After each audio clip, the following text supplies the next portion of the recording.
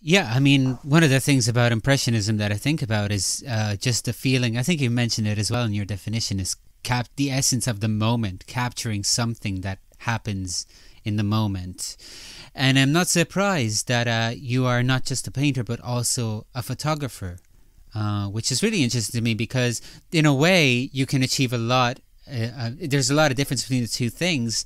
But when I think about the style in which you paint, they sort of, I mean, it makes sense that you would be involved in the two. I don't know how to say it any better, but it makes sense that you would be involved both in painting and photography. Yeah, it's odd that I mean, as an artist, even if you don't work in a medium, for example, let's say I had no exposure to music, it's quite common that I would have some appreciation for it. But it's funny, I don't feel like a photographer, yet I take more photos than I do any other type of work. I take roughly 10 photos a day on average or something. I think I have actually, you know, let's have a look here. Let's see how many photos I have just for the year 2019 pictures. See, we have 2018. There's 27 items here. I have, for the year 2018, 32,974 photos, 69 gigabytes of photos and videos. It's a huge body, and yeah, I love photography, especially on my iPhone. There's something about capturing the immateriality of the moment quickly on a small camera. I can just like take it out and like snap it, and maybe for a composition study, or just to feel nostalgic, or just to remember what I was doing in that day, you know, from few years in the future. There's definitely something captivating about capturing these photos. In other words, there is something that drives you to being both involved in painting and photography. I mean, you can achieve different things via these different forms. Yeah, and I think people take for granted the spontaneity of a photograph. Most photographs, quality photographs, are usually somewhat planned. A good camera, a specific setting, landscapes, or a portrait.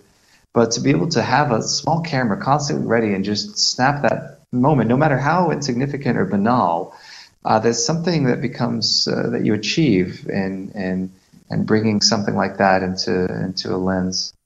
And it gives that moment a different texture than, you know, having your friends line up and take a photo, or taking some, you know, scenic tourist photos, for example.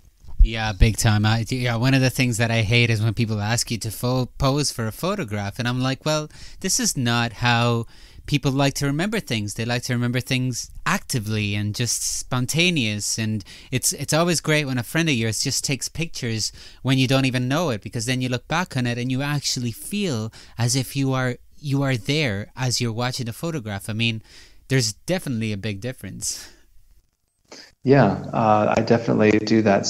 I take quick, natural shots before people are, you know, start to try to act naturally. It's sort of an oxymoron sort of phrase, to act naturally.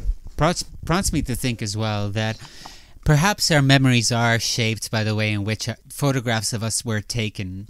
Oh yeah, that's exactly. In fact, it's not just that our memories preserve the past, or a detailed photo, but the timing of the photo, or perhaps, for example, a song you could have written, or a song that you might have studied, or a painting you did at the time, maybe of a subject, or maybe of some moment. They all have a sort of a special way to capture that time, not just the memory, but to capture the time, the essence, and sort of emote a sort of nostalgia, or longing, or yearning, or some other kind of immaterial emotion that we don't quite have a word for.